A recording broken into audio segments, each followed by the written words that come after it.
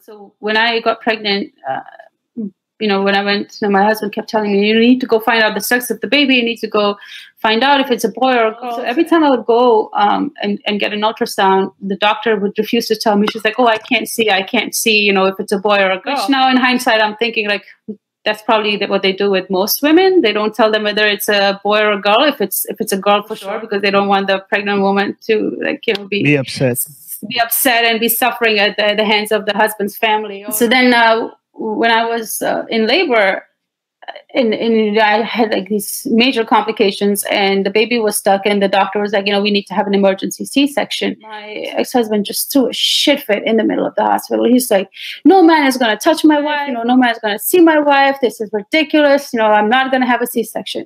And meanwhile, I'm sitting there in the wheelchair, like basically going in and out of consciousness. And the doctor is like, if we don't take her in now, she's going to die and the baby's going to die. So, I went into labor, went into the C-section and everything. Turns out I have a daughter, and he loses his shit. Yeah, he's like, you gave birth to a daughter, like, screw you. And then it's like, I'm going to beat the hell out of you when I come home. Secular Jihadists is an increasingly influential podcast with much of its growing audience in Muslim-majority countries, advocating for atheists, secularists, and Enlightenment thinkers.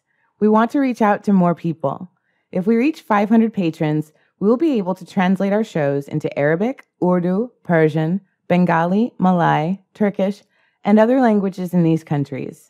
Help us get there at patreon.com/SJME.